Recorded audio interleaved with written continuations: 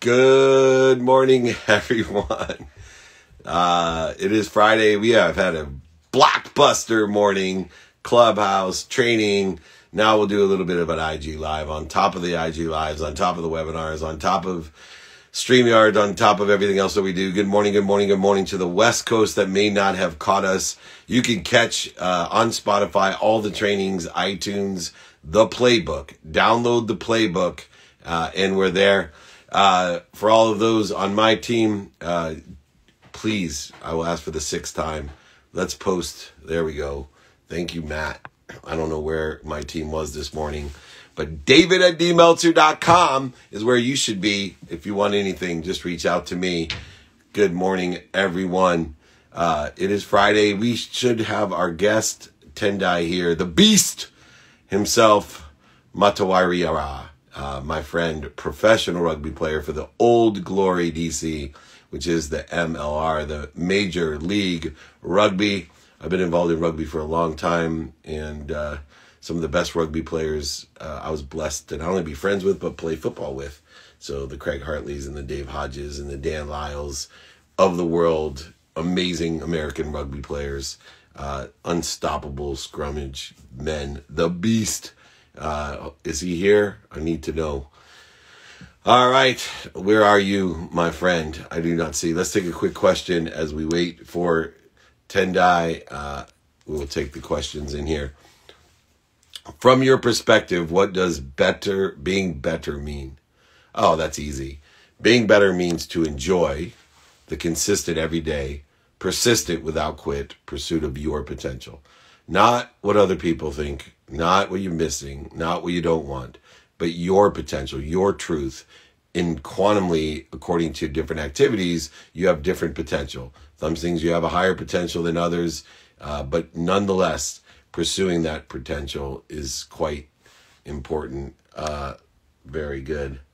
And then our hour, that's not it. All right. Tendai is not here, I guess.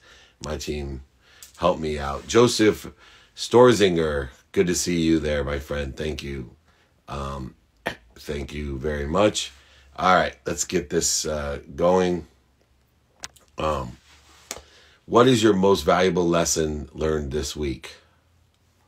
In where to put my energy. I have been ignoring the 80% of the profit in my life, 80% of those that feed me. I've been spending too much time with the 20%, with the 80. I've been spending 80% of my time with the 20% that bleed me. And I got to start firing it from my life. So personally and professionally. And so I just want to get really focused in on the fact that the people that feed you usually don't need any maintenance. And we want to lean into those people, not lean into the people with closed mind, closed hearts, and closed hands. So we'll be working on that. Kuda, good to see you. Yeah, we're on a tight time frame here. Alrighty, Tendai is joining now. Good to see you, my signables friends. We're going to be tomorrow doing a great signing with Tendai and professional rugby player, going and getting what we need to do. Thank you, Kuda. All right, let's see here. Keep the questions coming. It's been a lot going this week here, today. How do I build my credit? Email me, david@dmeltzer.com. There's some great sources of how to build credit, understanding how it works. I know Cole Hatter, my friend, is one of the experts of understanding when to pay, how to pay, what accounts to open, what's not to open, where to keep, your limits at, all types of ways to just build your credit, how to dispute and check your credit. There's so many free services today. Reach out to me, david@dmeltzer.com. I'm happy to help anyone with that and refer you out to people who help with that as well. Janine, sometimes I feel like you figured all these things out and don't make mistakes. Not me. My only thing that I have figured out is I don't know what I don't know. And there's billions of variables of what I don't know because, as I mentioned earlier today in my training, there's billions of galaxies. And in the context of those galaxies, there's billions of data points within billions of galaxies. And to think at any level I could be at a perfect order or to know everything would be completely obtuse and not within the alignment of how big in the scopes and scale of what we're doing. Very good. Let's see here. Thoughts on the Lakers landing Russell Westbrook? Well, I'm more concerned about Scherzer because I keep hearing the Dodgers or the Padres, and I hope it's the Padres. But I think it's a great pickup. You know, the UCLA stud, unbelievable eyes and vision, team player, defensively strong. I think it'll make all the difference in the world as LeBron plays the last few years of his career with with Russell Westbrook would be incredible. So I think kudos to the Lakers. I'm a Laker fan, and now just leaning in even more. Can't wait for next season. Sorry, Milwaukee. Sorry, Phoenix. Here come the Lakers. All right. Awesome. Keep the questions coming. Best professional sports coach of all time, either Coach K or Belichick. Both consistently win at the highest level. And those are my favorite coaches of all time. Of course, the pyramid man behind me, John Wooden. I just too young to really understand, but the fact that John Wooden's pyramid sits in the cafeteria at Stanford probably should show a lot to be there. All righty, let me join here. We missed the beast, so we will join. Oh, looks like Michelle needs to upgrade her IG. Oh, nope, she's there. And now Tendai joined. So, hey, Hi. how are you? Good. How are you? I am terrific. Thank you for joining me. My pleasure. Happy summer, everybody. Happy summer. Founder and CEO of Lively, wearelively.com. Look, you are building an incredible company, and you have taken it from a concept to over $105 million, which is no easy feat. What has been the biggest challenge for you as far as time in building your business? I know that so many entrepreneurs have a misguided expectation in time, and I love speaking to people like you that are starting to realize results, but can articulate the time challenge of the expectation of time, et cetera, as you've been building your business. Yeah, I mean, the word time is an interesting thing. It's actually what I call our greatest asset. You know, people think money is the most important, but it's actually time, because you cannot buy time, right? And so in terms of building a business, I grew up watching businesses take decade and a half to really hit success, right? And so I took that with me, which is building a strong business is all about discipline, focus, and patience. And so for me, time was about holding growth levers, knowing statistically more than half of the companies that start implode in 5 years and 90% implode in 10 years. I'm just trying to make it to 5. So, you know, we hit our 5-year last year, but I would say time is one of those things that can be on your side or against you. If you pull all your levers at once, you don't have anything to pull later on in time. If you hold levers, you can leverage time to be an asset. I love it. The other challenge that you face is one that I faced as well, which is the pressure of the opinions of others, especially relatives of our own. You know, I grew up with a mom. Education was literally it. It was the fetus wasn't fully developed till after graduate school. It was doctor, lawyer, failure. And I know as you with 2 immigrant parents who probably were multi-focused on your stability of success, not your entrepreneurial success. Yes. That we had to kind of break out of some sort of resentment, guilt, or offense from the people who love us most. And, you know, for me, it was one of the greatest challenges as an entrepreneur to break outside of what other people's expectations of me for my own good, which you know, it's one thing for people who hate me to have expectations of me. I really don't care. But it's the person who's working 2 jobs, 16 hours a day to provide opportunity to you. It makes it very challenging to make decisions that are not congruent with their expectations for you. How did you do that as, you know, a female minority immigrant, child of immigrants? I mean, I could imagine the expectations that have fallen on those tiny shoulders. Yeah, you know, it's interesting because up until the age of 25, I thought all of those things were expected of me. And it was just the way that you lived your life. I didn't grow up with the word entrepreneur. That was not part of the vocabulary in my house. It was go to school, get good grades, go to college, get a job that you stay in for 4 decades and live a happy life. And that would be doctor, lawyer, investment banker. So I did all of those things. And then I went to law school for 2 weeks and I realized I'm like, this is not what makes me happy. That stint I did in fashion was where I was happy. And I called my dad and I said, I'm going to quit law school.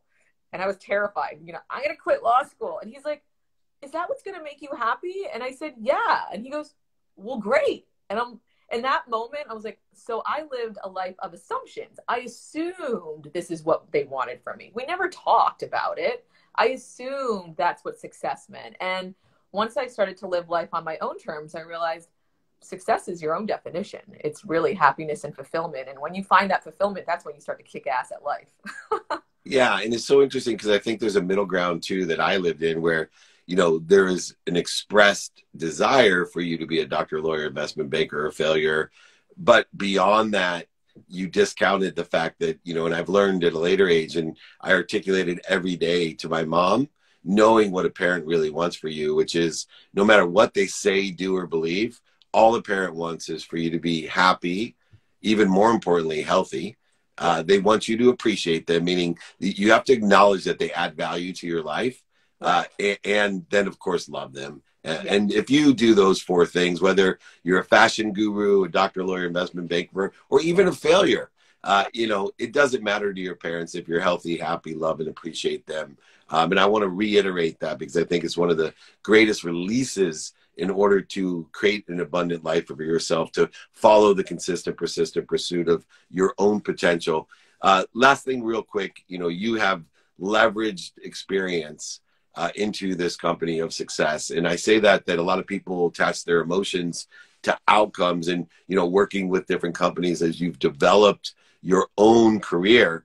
In that development comes the importance of knowing self. And within the context of an entrepreneur, self to me includes what are my skills?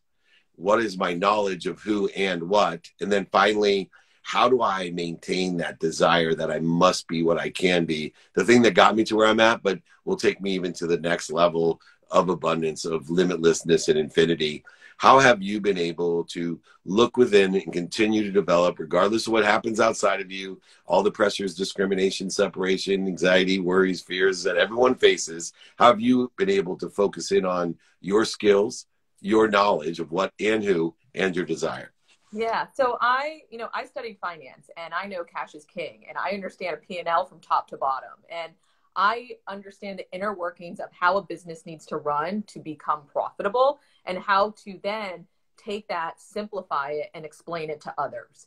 Because building a business is just not about selling a product. It's actually building confidence around the people that are working for the business, investing in the business, believing in the business. And if you cannot articulate that heart and soul of what that is, people can't rally, right? And so I would say I took my knowledge of how to build a business financially, the P&L structure, and I can motivate and create vision and vastness for people. And so I think that's like really my skill set. Where I'm vulnerable is the inner workings of each channel.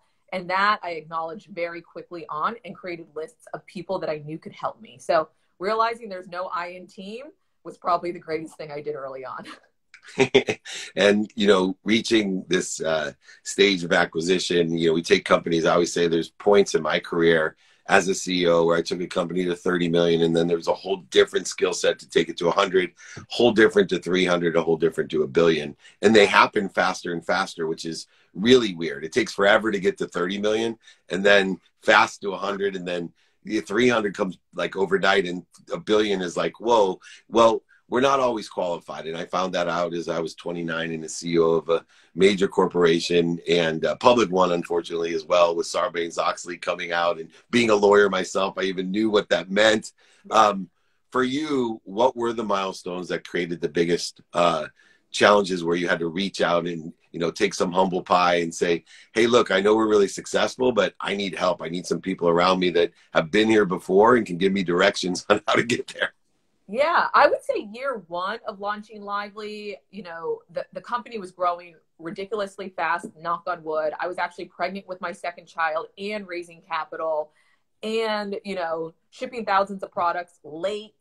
So I had to really start to build a network and hire. And I think a lot of entrepreneurs are stunted in the beginning about the idea of getting help, whether that is hiring people or bringing other people on as advisors and giving up equity and so forth. But knowledge and support is power to create that momentum forward, right? I would say the second part would be, when the company was offered an acquisition, I was not ready to sell the company. And I really had to look at myself in the mirror and say, you know what, there is probably one obstacle to come in Lively's journey, and it's me. Because to your point, we got to a certain level of growth, and that next phase, when I really looked around me, I didn't have the level of support to go into wholesale and international and all of the expertise needed to do that, but this acquiring company did. And so now we're at a place where I need Lively more than Lively needs me. Which is a beautiful place and a lesson in humility. You can go to wearelively.com. Check out my friend Michelle at @Michelle Grant. You're an incredible entrepreneur. I always love people like you because I have 3 daughters, and I always talk about you got to find your milestones for my daughters, because I'm not a woman and I don't know all the issues. So, whether it be you or Cindy Eckert or Kim Perrell or, Carrick, all these different beautiful entrepreneurs have helped my daughters as milestones, because if we can't see where we want to go, we'll never go past it. And I appreciate you allowing the future generations, especially of women and immigrants, to see the possibilities, probabilities of what we can do in America. Not a perfect country, but still, to me, the best country to take nothing and have everything. And thank you for showing us that journey. I appreciate you. Thank you. Thank you, everyone. Have a beautiful day. Wearelively.com. Michelle Grant, thank you so much for joining us. Thank you. Incredible entrepreneur, facing her challenges and going far. All right, we're trying to get tendais in here now. Let me quickly grab Paula Ferris, broadcast journalist and author. I think she's ready to go. And yeah, and we'll grab that. I'm loving this. All right, Paula. Oh, there we go. Hi. Hi, David. How are you? I'm amazing. How are you? I'm great. I'm doing really well. I enjoyed the tail end of that conversation with Michelle because I'm getting ready to launch a company, which is a little terrifying and something that I never thought I'd do. So hearing, the trials and challenges that she's gone through as an entrepreneur, it was really, really good to hear.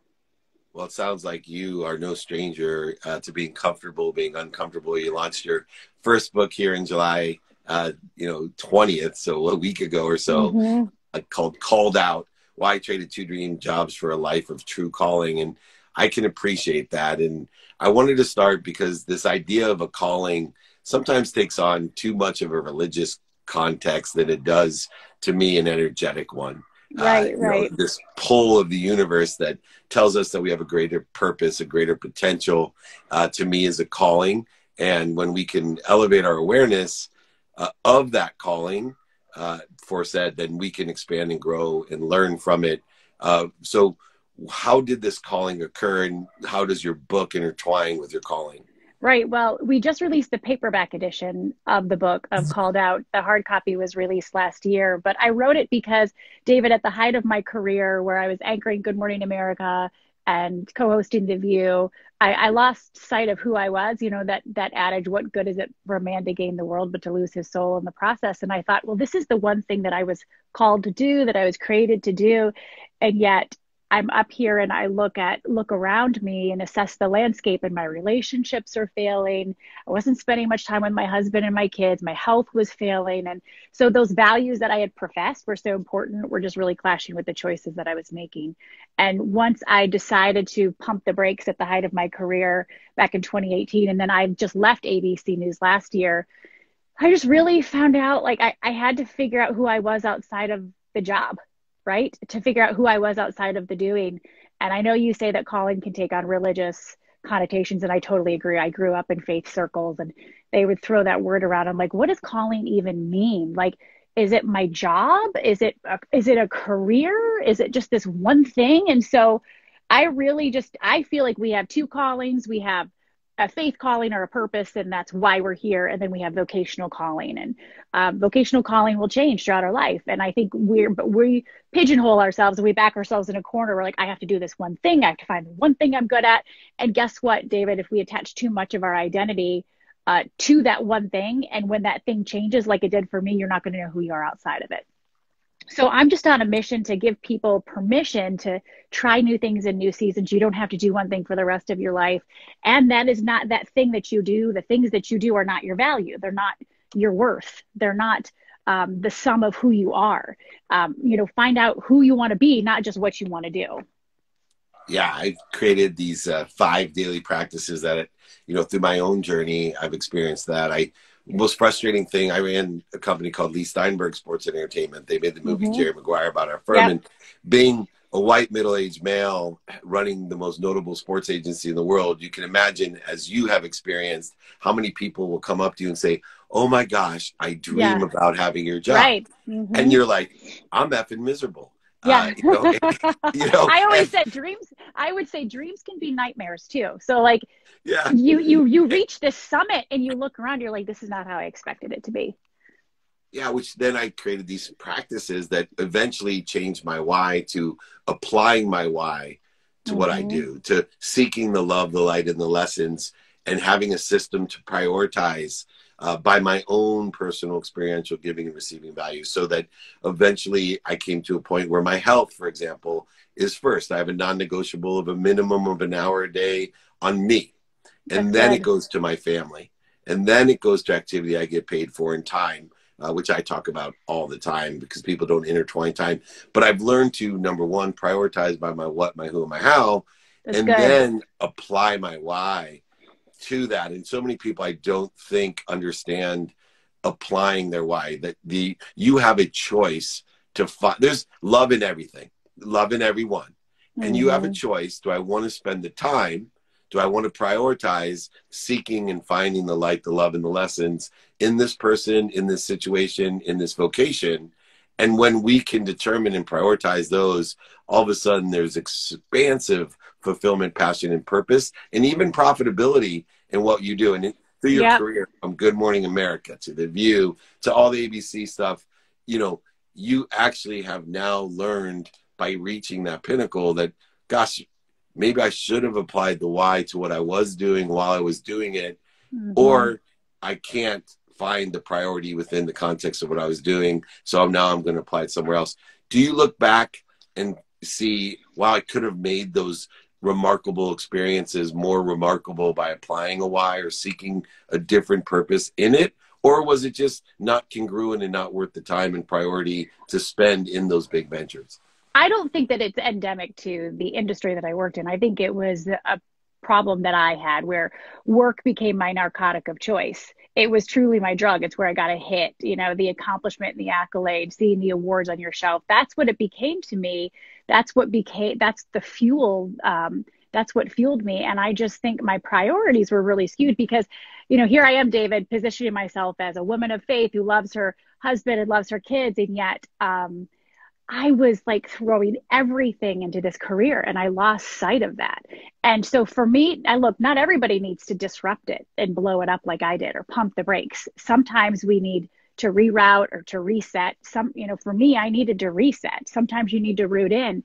But I asked myself that question, are my values clashing with my choices professionally and personally? And they were. And I knew for me, that the solution to that was to pump the brakes. And in pumping the brakes, I realized I don't know who I am outside of it. And then it set me on a journey to find that out. So I know going through a pandemic, going through another career shift, it's not going to rock me so much because I know who I am. And I know that sounds trite. I know who you are.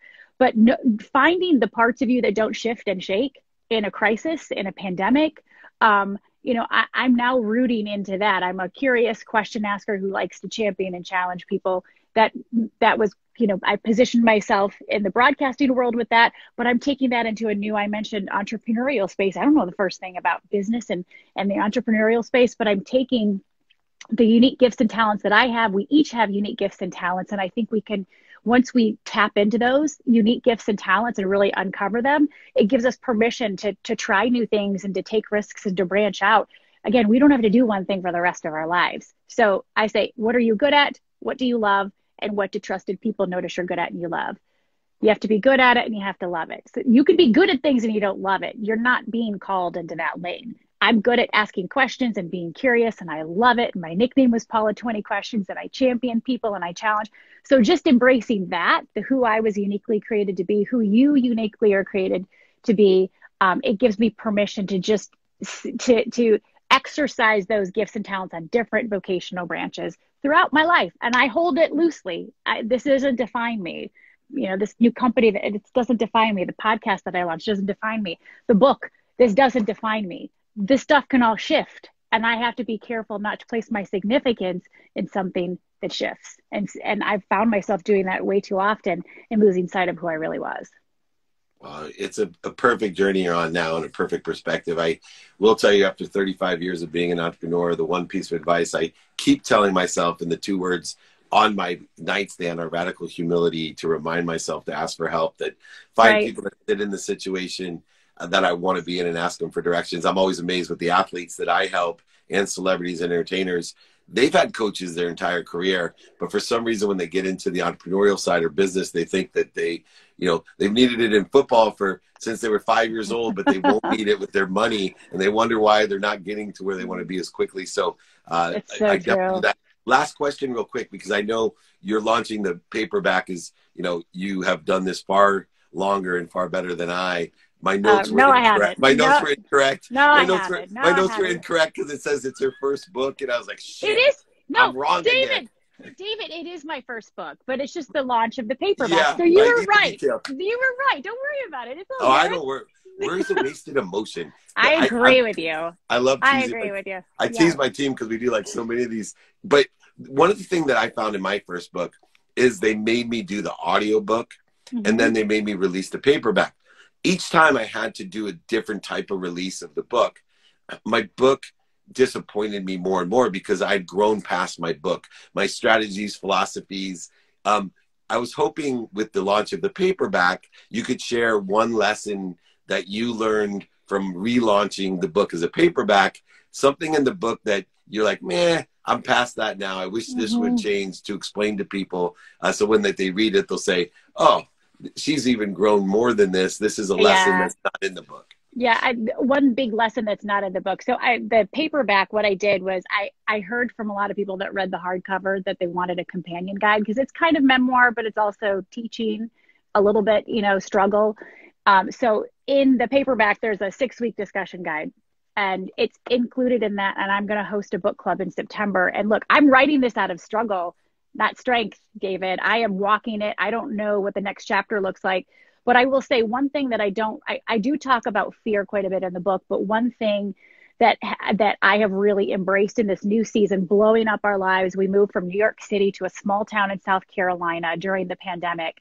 Leaving ABC, starting new ventures, but making sure that it fits into me being a mother. It's like, instead, before, my career had to fit into everybody had to fit into my career, I should say. And now I'm like, here, I'm holding my kids. I want to really be present as a mom. And so all these freelance projects or what have you, I'm like, does it fit into me being a mom first? But the thing that I really want to expound upon, even in the next book, and if I could encourage people, is, you can have a peace in your spirit that you're supposed to do something, and you can still be scared as hell about it. And I think getting used to those two emotions coexisting at the same time, they're not mutually exclusive. We had a peace in our spirit that we were supposed to stay in South Carolina, but we were still scared as hell about what was on the other side of it. And something that's really helped me in this new season that's not really covered in the book is asking myself, what's the best thing that can happen if I go for it? What is the best thing that can happen if I go for this company? Because for so long, my fears would have prevented me from going for it.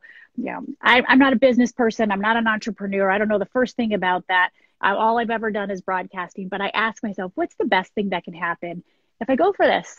And taking myself to a positive space instead of asking, what's the worst thing? The worst thing, I would fail. And then, I have such a fear of failure, I wouldn't go for it.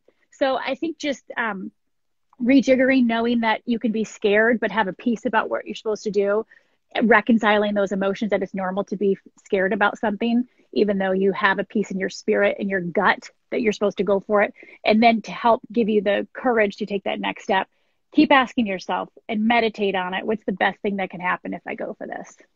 I love it. Just remember, when you blow things up, those explosions propel us somewhere. And Thank so you. it's not punishment and destruction, mistakes, failures, and setbacks. It's propelling. So when we re-engineer those things that seem as if we're blowing it up or exploding them, Totally. it causes a propulsion, and you're just propelling to something better, a better situation, and a bigger Yep. opportunity. And I'm I excited. love the mindset, and anything I can do to help you. We have other shows Thank to you. promote the book as well, your podcast, whatever I can do. Thank Let me know. I'd you. love to swap with you sometime and keep on That'd be exploring great. the open-minded, open-hearted, and open-handedness and the value system that you've learned to create from the extraordinary experience of being such a great journalist and celebrity and media star. So thank you so much for joining me. Have a wonderful weekend there in Thank South you, Africa. Enjoy David. your family. You too. Thanks, Congrats. everybody. I appreciate it. Have a good Awesome. weekend. Okay. Check out Paula Ferris if you haven't already. She's amazing. Called out why I traded 2 dream jobs for a life of a true calling, what that calling is, and how to follow your calling. What a great discussion. Go back and listen to this. If you want those 5 daily practices, david@dmeltzer.com.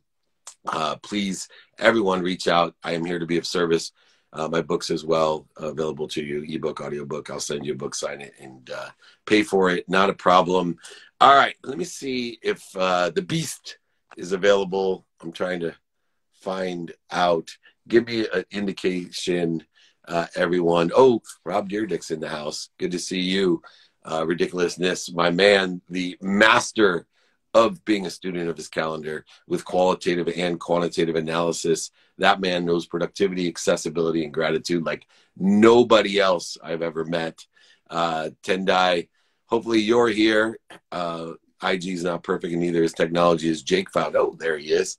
See, everything works out. That's the way I go. All right, we have, the Beckham of rugby, the Gretzky of rugby. There he is, my friend, the Beast. What's going on? Hey, I'm all good, man. David, nice to meet you. And sorry about the technical difficulties we're having early on, man. Thank you for your patience. And, I have watched you play for years. I played college football with David Hodges. Dan Lyle's a good friend. I've worked with USA Rugby, with the Sevens. I love watching it into the Olympics. Lee Steinberg and I helped put rugby into the Olympics as well in a variety of different ways. And we need in America people like you that truly understand how the game is played and bringing more attention and awareness and education to rugby, which, believe it or not, is a much bigger sport worldwide than Americans understand. It passes us by. So for you, how hard was it for you to come to play in America? And, what was that transition like compared to, playing over in South Africa? No, thank you. For me, it was, so exciting, and I did it right at the end of my career. And I'd always been attracted to, USA Rugby. And, I always wanted to come and grow the game because I believe that there's so much potential. There's a lot of talent in America. And, the only thing is that rugby needs to be put on the map, and there needs to be more people that advocate the game in the US. So I wanted to be, at the center of that. And that's why I embarked on this journey. So I signed for a team in Washington, D.C. last year.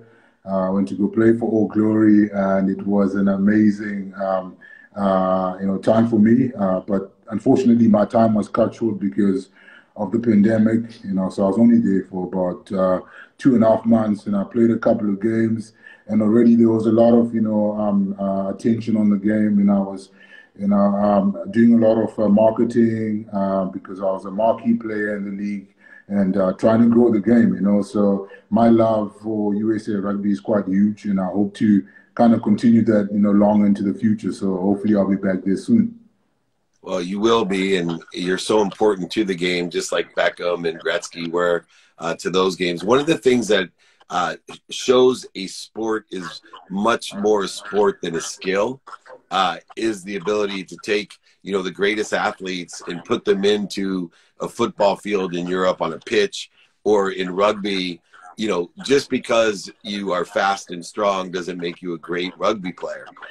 And the transition, what we tried to in America, you know, bring our greatest college football players, American football players, onto the rugby pitch, and thought there'd be a translation of how easily we could beat South Africa or New Zealand or other places that have the subtleties of success of the game. Now, I know you're nicknamed the Beast because of your power and unstoppable line breaks that you have, but, you know, there is a subtlety to the game.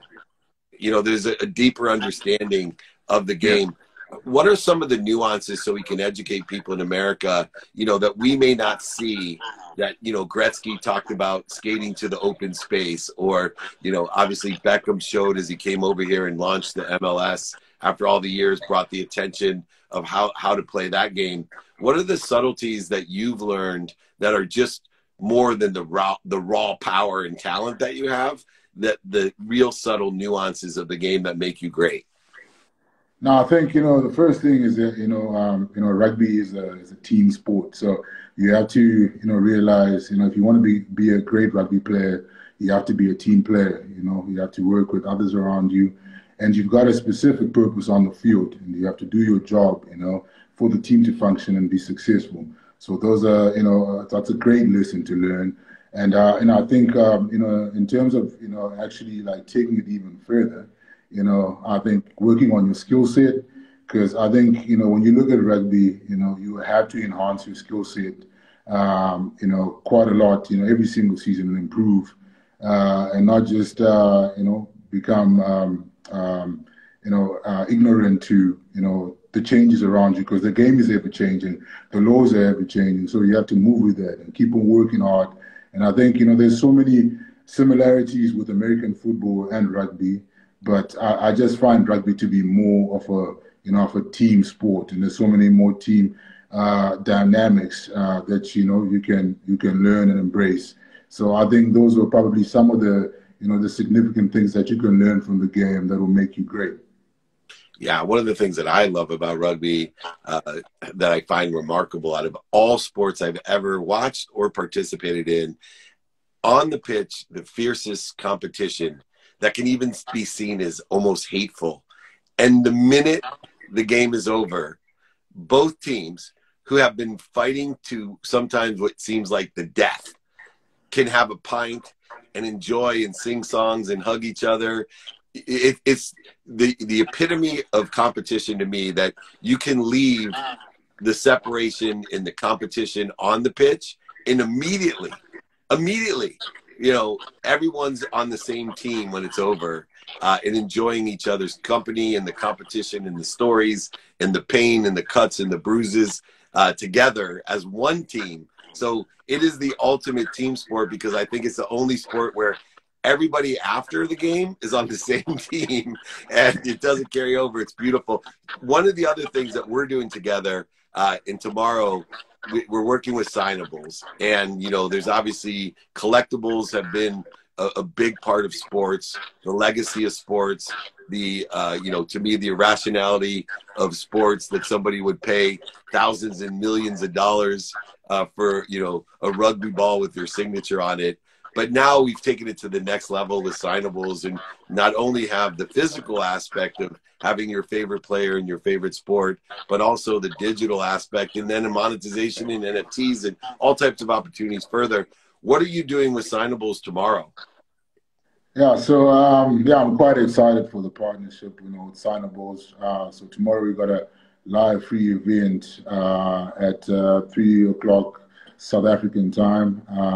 You know, it's all about engaging with the fans. You know, I think I've always been passionate about, you know, connecting with my fans, people that have followed me, you know, my entire career, and are avid fans of rugby. So tomorrow is an interaction, and, you know, just kind of sharing my story, going down memory lane and speaking about some of the highlights of my career.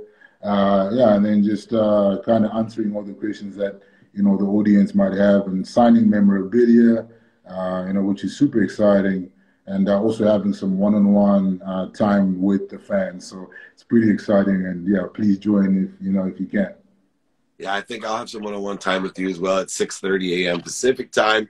I'm hoping to get myself a signable, a collectible, add to my rugby collection, which is mostly USA rugby because I've been around it for so long, sevens and 15s, of course. I can't wait to join you tomorrow. Where can people find us tomorrow for the signable event? Yeah, so there's obviously a link Yeah. that was shared. It's actually on my Instagram page, so they can just jump onto that and then sign up, and then yeah, then they'll be a part of the event tomorrow. Awesome. And I'll put the link up as well. People join us tomorrow. The incredible beast himself, Tendai. Thank you so much for joining me. I can't wait to see you tomorrow. And keep up the great work. The Beckham, he is the Gretzky of rugby. You wait 10 years from now in America when everybody's playing and watching rugby. I'm going to come back to you and just say thank you. You did it. Awesome. No, thank you so much, David. I appreciate your time, man. And all the best. Have a good night. Take care. You too, man. Ciao. Awesome. Thank you for your patience. We got them on. Technology is victorious, as you'll find with signables. We'll put the link up there. Email me if you want to join us tomorrow, 6:30 a.m. Pacific time. I'll be there. 6 a.m. I think it starts. Ask questions. Interact with the beast. Of course, get your signables as well. It's a signathon.live/beast. Signathon.live/beast. I posted it up there. Thank you so, so much. I'm going to take another question. It's been a heck of a morning. I'm blessed to be with all of you. If you want any information, book, ebook, audiobook, when we sign a book, send it to you and ship it. David@dmeltzer.com. Who's the best, or what's the best way to evaluate your business growth over the past couple of years? Well, for me, it's understanding what your own milestones are.